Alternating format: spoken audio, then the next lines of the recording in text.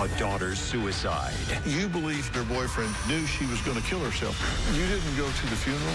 No, I had a licensure exam that day. New Dr. Phil. Today at 3 on CBS 13.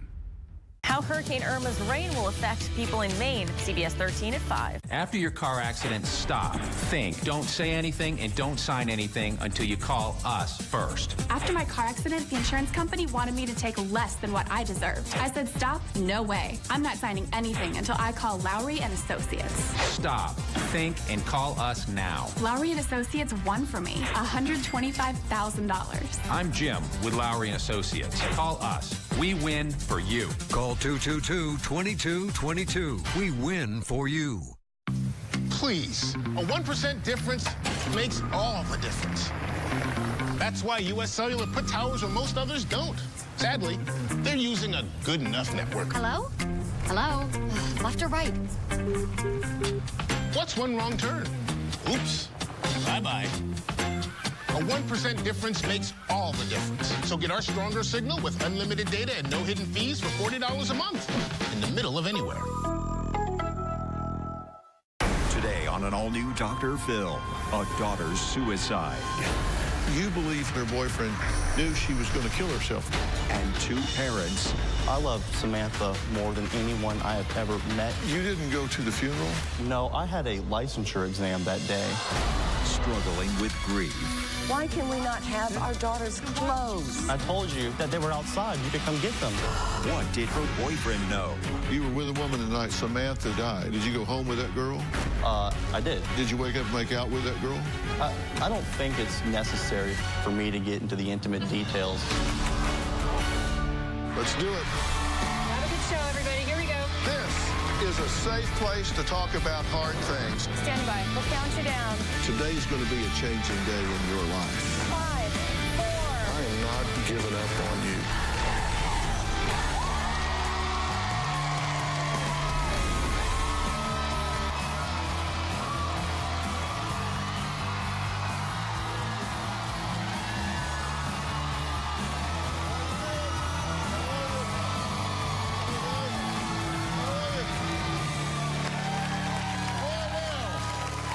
Samantha and Jonathan were college sweethearts, and Samantha majored in business, and Jonathan had just entered his second year at a prestigious law school. But according to Samantha's father, Dan, and her stepmother, Katie, life on campus for these co-ed lovers was far from perfect.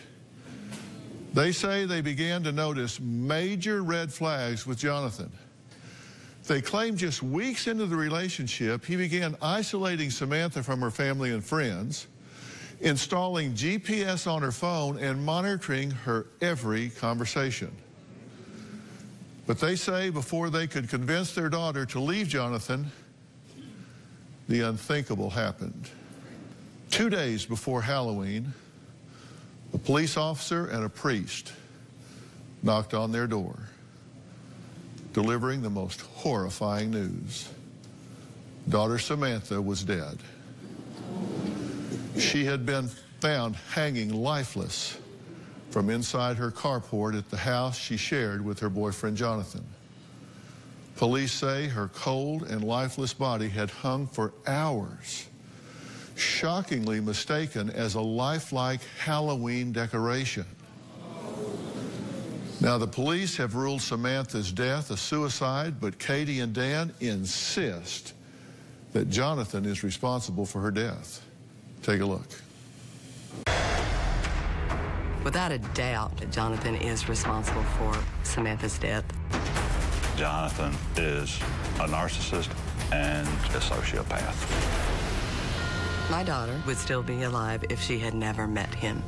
Before Jonathan, Samantha knew who she was and what she wanted. When Jonathan showed up, she became subservient and quiet. She started becoming more and more isolated. If I was having a conversation with Samantha, Jonathan literally took over. One time I stopped by the house when Jonathan came home. She completely shut down. She became a mannequin. She was crying out for help. She was in pain. That's my little girl. After Samantha died, we were able to get into her Facebook. Why aren't you answering? You better answer your phone right now. Absolutely horrified us. You're going to be in so much trouble. You better be prepared to get the out. He was trying to control her. Jonathan had all these rules. If she broke them, she paid some sort of penalty. She was supposed to have her GPS on at all times. Every 15 to 20 seconds, he would be messaging her, "Where are you?" As a father, it made me extremely angry that somebody would treat my daughter like that. On this particular one that we read ended with Jonathan saying, "I'm going to kill you." It was 7 days before she died. Now, these parents are so upset because Katie actually believes that Jonathan knew that Samantha was going to take her life that night. She believes he knew and has gone out of his way to cover up his behavior that led up to her death. There are a lot of things that don't add up when it comes to what happened with Samantha that night. Jonathan knew that Samantha had been threatening suicide. He never mentioned one single problem with Samantha whatsoever. Jonathan and Samantha had gone to a Halloween party that night, and a woman that Jonathan had been seeing was at the party. Samantha left very upset. He broke her. Samantha did not leave a suicide note. That does not make any sense to me. We recently found out that the night Samantha died, she sent Jonathan several texts, and Jonathan has deleted them.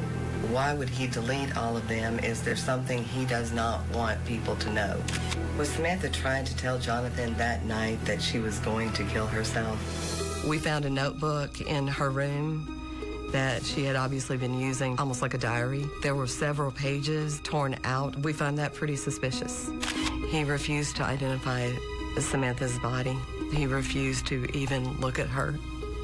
Why are you refusing to identify the body? You're the one that's been with her for 2 years. Is it hard for you to look at her? Are you guilty? I would give anything to have one more minute with her. Just to look at her face one more time. One more time. Well, first, let me say to the two of you, I'm terribly sorry for your loss. One thing you won't hear me say today is I know how you feel, because you can't know if you haven't been there. And how do you feel about this, Dad? The pain never stops. To know the Samantha before the relationship and to see the Samantha she turned into during the course of the relationship, it's 180 degrees. Big change. Big change. And you say, but for her being involved with Jonathan, she would be alive today. If Samantha had never met Jonathan, she would be here. If Jonathan had not treated her the way he treated her, had not belittled her, had said something, she would still be here. She would still be here. You believe he actually knew she was going to kill herself that night? I believe that we're never going to know 100% what happened that night. We know that she was extremely upset that night. We know that she left a masquerade party. She attempted to reach him several times. I believe that there were times that she actually did reach him. Why no suicide note? This is a very hard one for me, because there was nothing in the day and her thoughts and all the conversations that she had with people that gave any indication she was despondent, depressed, or anything else. Whatever happened at the Monster Bash, whatever occurred in those last few hours, put her in this suicide mode. Okay, what is it you think he did that drove her to this? Not just that night, but through the relationship. He was very highly controlling of the relationship, and he had to have control of her computers in terms of being able to have access, know all the passwords. He insisted that they put their money in joint accounts. He had to know her whereabouts all the time. So your theory is she felt so trapped there was no way out of this? I believe. Well, Jonathan is here. He insists he is not responsible for Samantha's choice to take her own life. He says he not only wants her parents to end their grief-filled vendetta against him, he also wants them to stop blaming themselves for their daughter's death. We'll hear what he has to say after the break.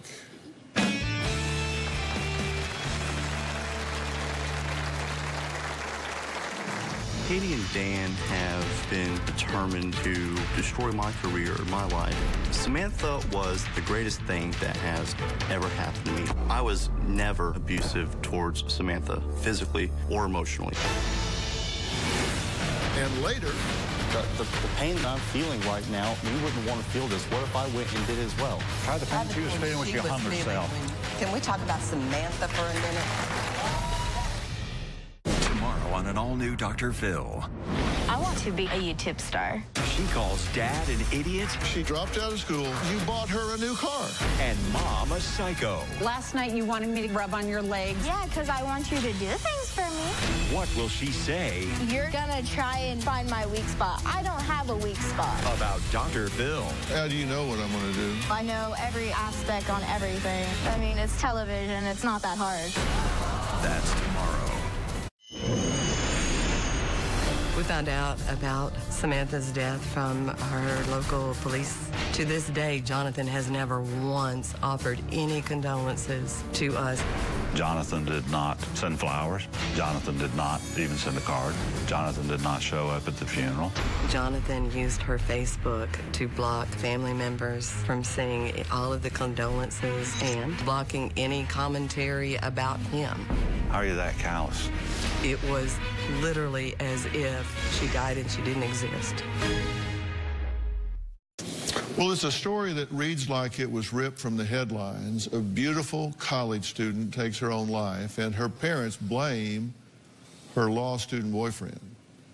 But Jonathan, that boyfriend, insists he is not responsible for Samantha's suicide and claims he did everything he could to help prevent this horrific tragedy. Katie and Dan suggested I was the direct cause of Samantha killing herself, that I was emotionally abusive to her, and that Samantha felt like she had to end her life. This was Samantha's choice. I can't take responsibility for something that she did. I was never abusive towards Samantha, physically or emotionally. Katie and Dan have been going through this horrific grieving process. Their grief has manifested into a vendetta against me. They're determined to destroy my career, my life. This is not a healthy place for them. Samantha was the greatest thing that has ever happened to me. We both fell crazy in love.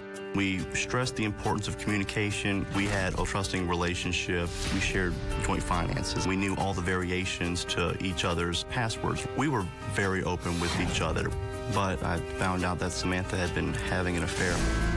I had told Samantha that I thought breaking up was necessary. She was very emotionally charged and talked about killing herself. I was so scared. I told her that I would try and work this out. After that, I was still very unhappy. I wanted to see other people. And I told her that I'm willing to continue to live together, and she was willing to exist in a roommate situation. I tried to be the best friend that I could be. When she passed, it was the absolute worst day of my life. Well, Jonathan claims Samantha couldn't handle all the stress of her life, and Katie and Dan made her personal struggles even more difficult. Graduate school was particularly stressful for Samantha. Trying to find her way in a new city, the issues in our relationship overwhelmed her. She didn't feel like she was able to talk about any of the problems in her life with most of her friends and family. Her dad didn't seem interested in what she was doing with school and work. Samantha considered Katie her best friend. Samantha didn't think Katie was being the friend she really needed. Samantha was stuck in between a rock and a hard place. I don't know that if I had been in her situation, I wouldn't have been completely overwhelmed too. I want Dan and Katie to move on from blaming me for Samantha's decision, but also to be able to move on from any guilt that they might have. I just want them to reach a place of peace.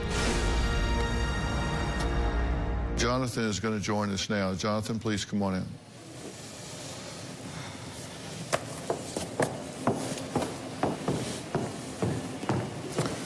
Jonathan, Dr. Phil, how you doing? So the last time you folks saw each other was in court, is that right? Yes, sir. Yes, it is. And why were you in court?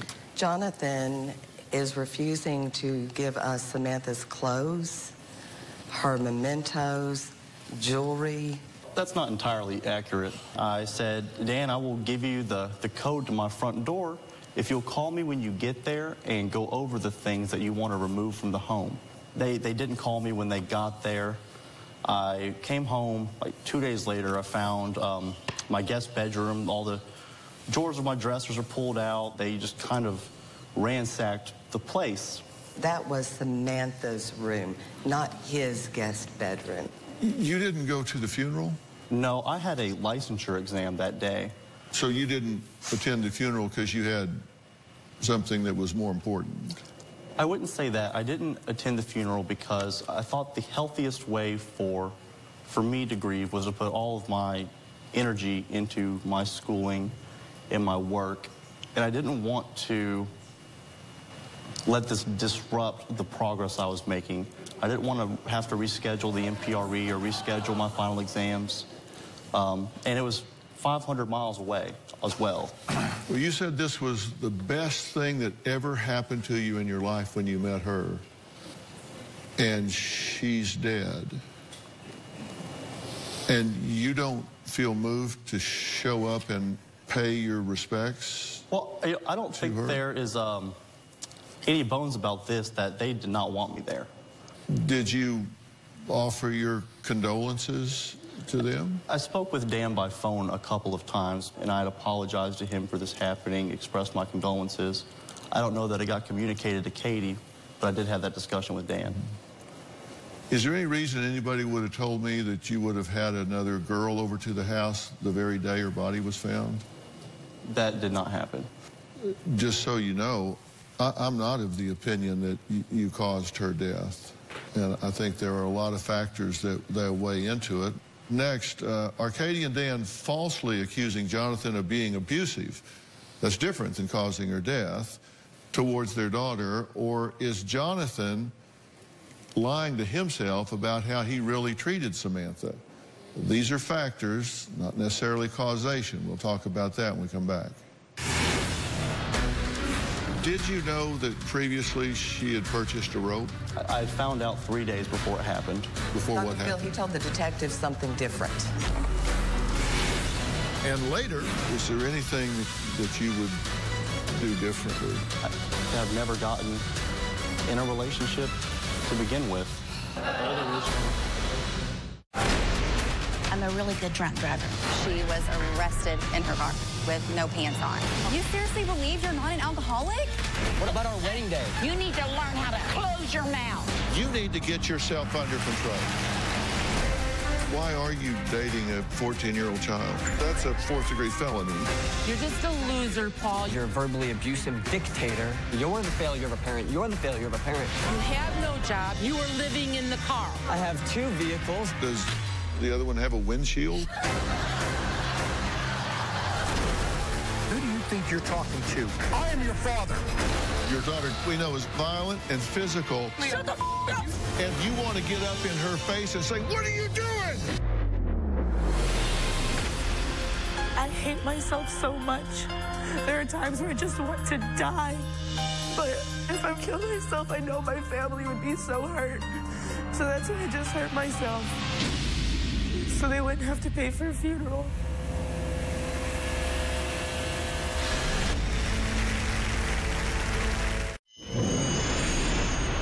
Katie and Dan have been trying to ruin my life. Katie and Dan wrote a very lengthy letter to the dean of my law school explaining that I was this terrible, awful person, that I shouldn't be a part of the legal profession, that I should be removed from school.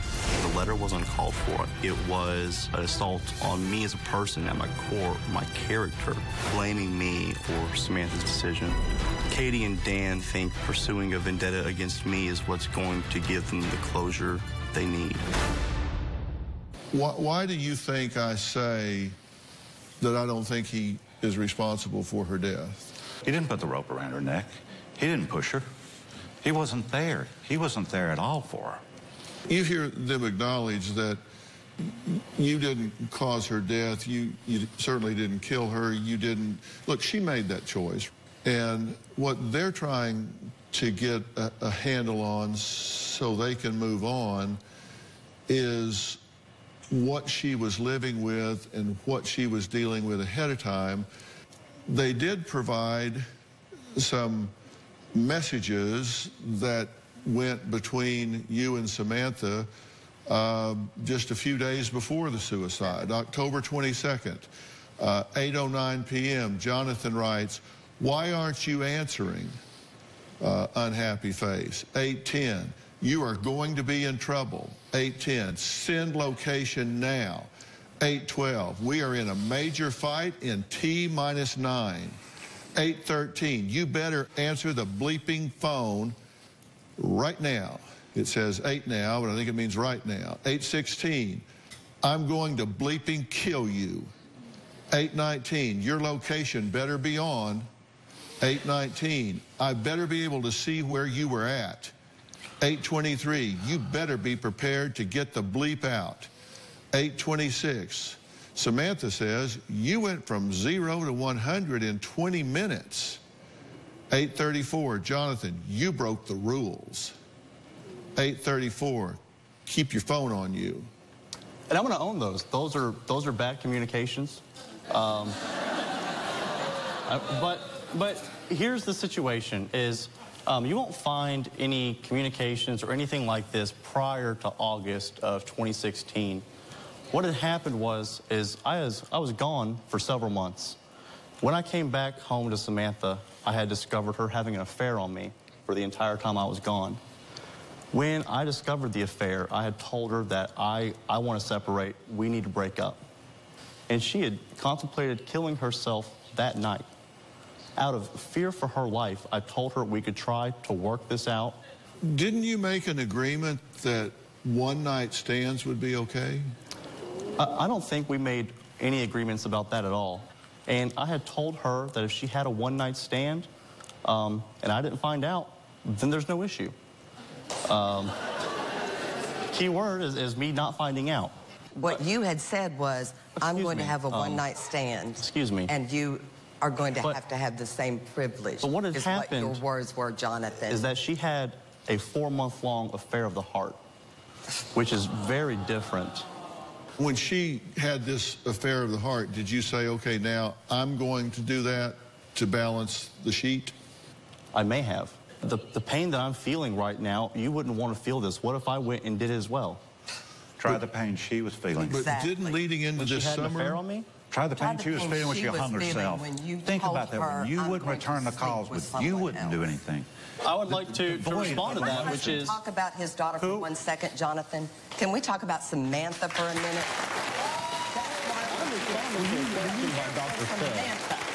We are not here for Jonathan. You understood that she was emotionally troubled. Why don't you say, you know, Dan, there might be something going on. You might Dan, did I not get her into therapy? She was in counseling. Did you say one word to a family or a friend? You tell us. I have a story. One word. I have a duty to Samantha. You tell a story. You did not fulfill your duty to Samantha. My duty to anyone in this audience, if they are suicidal, my duty as a human being is to do something about it. Well, therapy is the best possible thing you can do. There is nothing better than getting that person mental health treatment, and that's what I did. Did you know that previously she had purchased a rope? I had found out 3 days before it happened. before Dr. what Phil, happened? he told the detective something different. Well, let me tell you what I heard. I found out that 2 weeks before it happened, that she had threatened to kill herself and that she had done something. I didn't know what thing she had done was until 3 days before she passed. And that's when she told me she bought a rope. She had told me about her contemplating suicide the 2 weeks prior. But the week before she passed, she's like, I need to go return this tomorrow. And I was like, that's a good idea. There's someone who claims that Jonathan is leaving out key information about his relationship with Samantha. Information she believes pushed Samantha to end her own life. I want to talk about that information when we come back. You were with a woman the night she died, right? I was staying with a friend that night. I don't think it's necessary for me to get into the intimate details.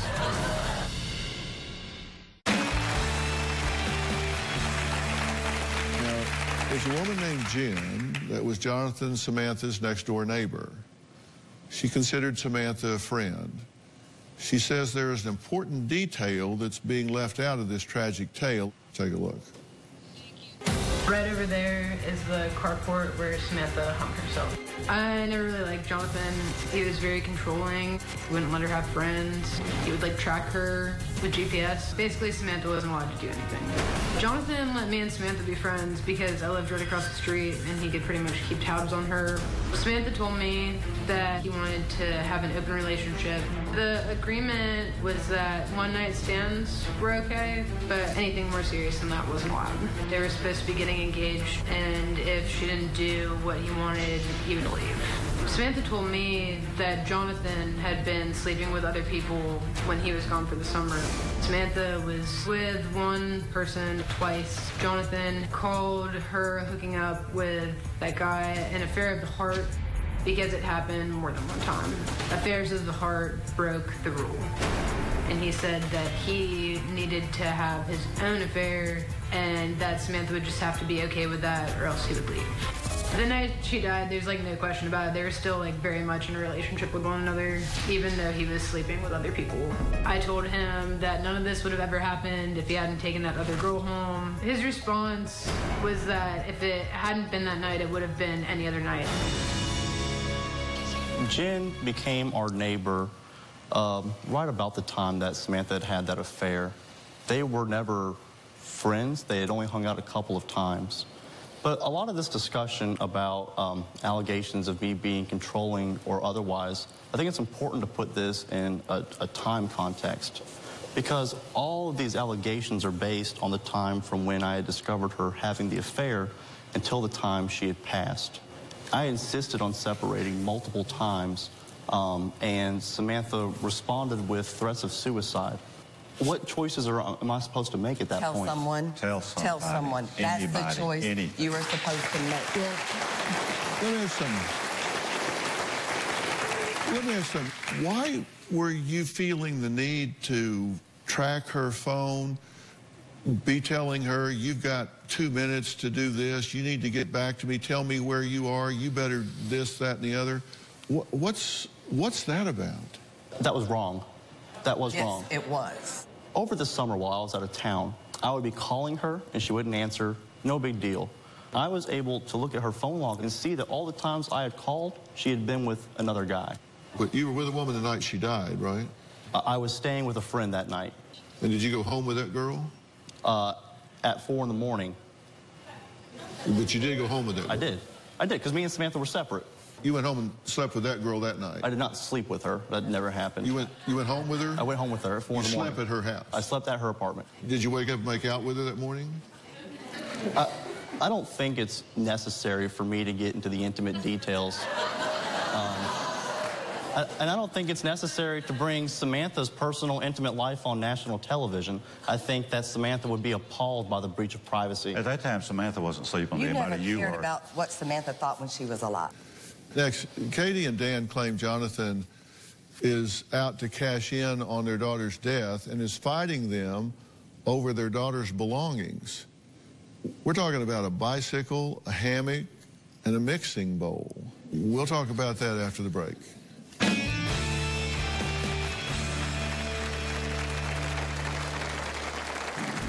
Jonathan could care less about the loss of Samantha. We were on our way back to Tennessee with her ashes. The next thing we know, Jonathan is calling us on the phone, screaming at us. It was absolutely ridiculous. Tomorrow on an all-new Dr. Phil. She dropped out of school. You bought her a new car. And wants to be a YouTube star. I know every aspect on everything. I mean, it's television. It's not that hard. That's tomorrow. Same day that Samantha killed herself, I went over to their house. Jonathan started complaining to me about how Samantha had him over by killing herself because she knew that he couldn't afford to pay bills on his own. Your girlfriend just killed herself. You're complaining about how you can't afford your bills. I thought that it was insane. Well, Katie and Dan claim that since their daughter's death, Jonathan acts like he could care less about their loss and is more interested in making money off her death. Jonathan says that's wrong. He's just trying to protect what is rightfully his. Take a look. Jonathan is only out to make money. He could care less about the loss of Samantha. Jonathan allowed my husband and I to go into their house to get her things. It floored me to see all of her stuff just piled up, and it looked like you were evicting somebody. When I came back home, it looked like someone had ransacked my home. They had taken a bunch of my belongings, a bicycle, they took a watch I had just bought her, even stuff I owned before I met Samantha. They clearly took that out of spite. We were on our way back to Tennessee with her ashes. The next thing we know, Jonathan is calling us on the phone, screaming at us. What I wanted to do was take her home. He actually called my husband, said to him that if my husband will give him $500, he will not call the police and we can forget about everything. It was absolutely ridiculous. I have a check for $4,508 payable to Samantha. Samantha's college tuition refund check had been mailed to him. Jonathan was going to hold this $4,500 check until we returned Samantha's things. I don't want to play hardball. I just want my stuff back. Instead of showing that he was human, he went straight to he was going to sue me. We ended up having to go to probate court over this.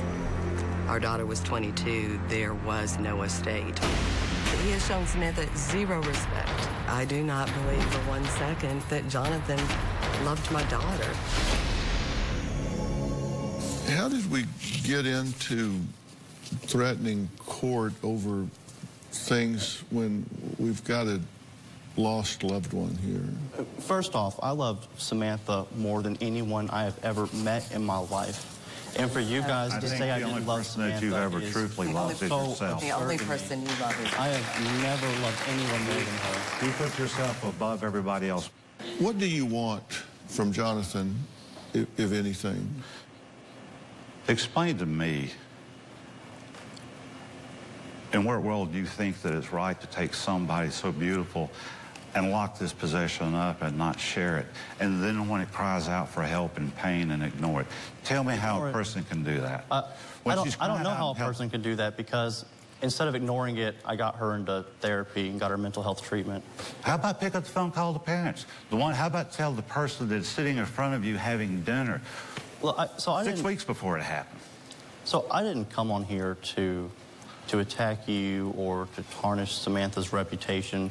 I think that Samantha's a very private person. But I think it's important to know that how can I tell you about Samantha's well-being when part of her well-being is that she's feeling stressed out from her family. She's feeling stressed out from school. There's all these different dimensions and factors to the stress Samantha was having. Looking back, if you had this to do over again, what, if anything, would you do differently? Define this. The situation of you being in a relationship with a young woman that took her own life. If you could go back to any time before that Is there anything that you would do differently? If there's anything I wish I could have done differently, it would to have never gotten in a relationship to begin with.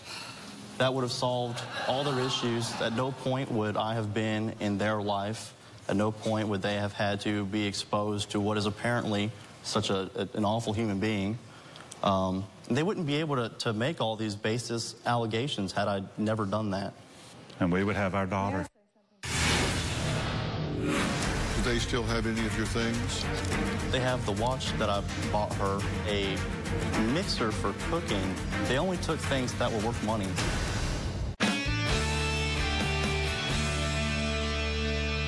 We got her phone records, and we saw in a very short period of time, she called you time and time and time again with no response. I spoke with her 3 different times. I don't know which one of those would be that, but she called me and she said, very calmly, "Jonathan, are you going to be home safe?" I said, "Yes, Samantha, I'm going to be home safe." And she texted me the same question. She texted me saying, "Are you coming home?" I said, "Well, yes, Samantha, I'm coming home." She called me again. I said, "Okay, Samantha." She's like, "Are you going to be home safe?" I said, "Yes, I'm going to be home. Why are you asking me the same question?" But then you didn't come home. I was going to come home. But then it didn't work out like that. Do they still have any of your things? Yes, Dr. Phil. What do they have? They have the watch that I bought her 2 months before she passed. Mm-hmm. They have a mixer for cooking that I had bought a week before she passed. They only took things that were worth money. Did you ever think about just moving on? I tried to, but then they sued me. That day, we saw our daughter for the very last time. That day. My husband wanted to be present that day when our daughter was cremated, which she had to be because she was there for so long before being discovered. We did not come to collect our daughter's things that day. We came to bring our daughter home. Then why didn't we did not think that we would have to. First off, why didn't you law call me? student, we didn't sue you. We took him to court to have them demand that he give us things. You filed a lawsuit. We did not take anything that day of any value because there wasn't anything. Yes, and we filed a probate is exactly what we did. Was there a claim? There was a claim and delivery action. There's a claim and delivery action because in the process of filing small claims estate, you attached the material list. That is their process. What is we on filed that the letter of the law. You put my nightstand, you put my coffee tables, you literally put on your. Important. We want our daughter's Then why would you sue for it? Then why would you sue for it? I messaged you. Her clothes, Jonathan. I messaged you guys. After you blocked. Okay, how come you guys didn't accept my offer when I told you that they were outside? You could come get them. I put them back up and protected them afterwards. That was 70 days later. I understand that you guys came on this show to paint me in the worst light. I understand that your goal here was not to get anything from this show, was not to seek any help. Your goal here was to continue your vendetta against me. But I'm not going to sit here and let the facts be taken out of context. Don't tell me what my goal is. You don't know what my goal is. But I do know the facts. And the facts are that I have extended an offer to give you guys Samantha's belongings repeatedly, and every time you guys have denied it. Instead of accepting my offer the first time, you guys filed a lawsuit against me. You know, I asked you if there was anything you would do different, and your lack of insight about that is disturbing. Dr. Phil, is there... You asked me... You asked me one thing I would do different. I didn't ask you one thing. I said, is there anything?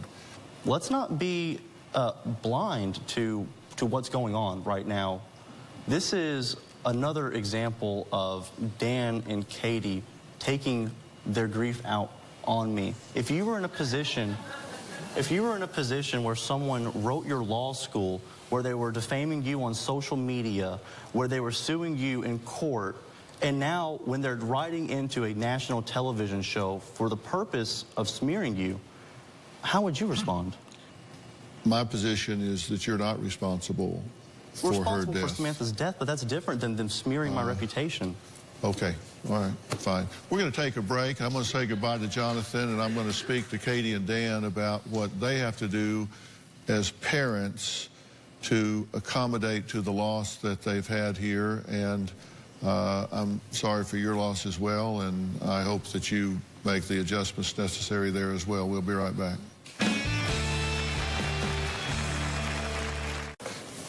If I could just be him for a minute, and you'd ask me that question, what I would want him to say is, oh my God, I would have started from minute 1, second 1. I would have been more mature.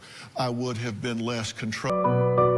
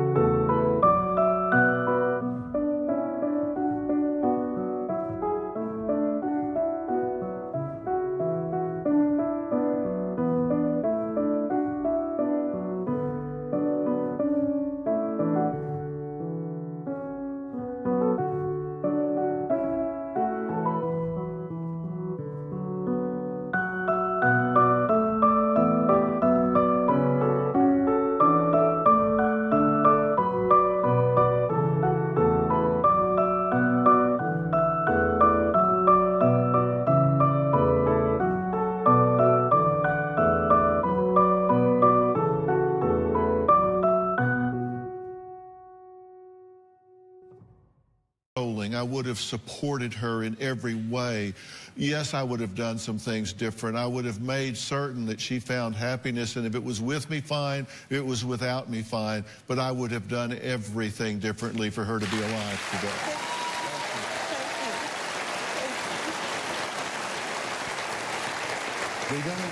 We go through a lot where people don't get it, and thank you for getting it for a second.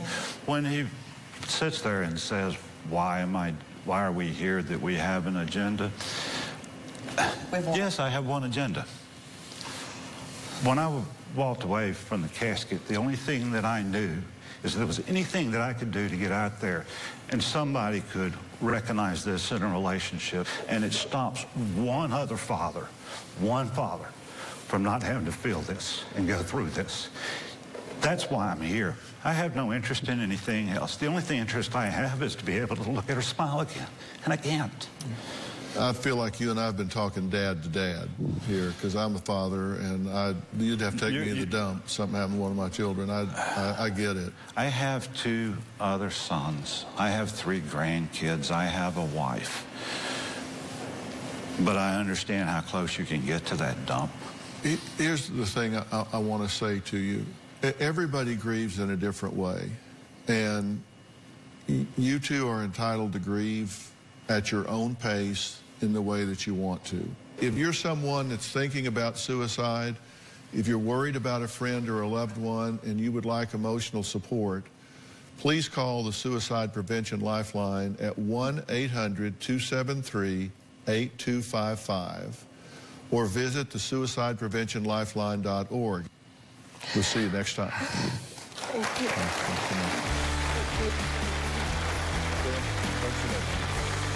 you.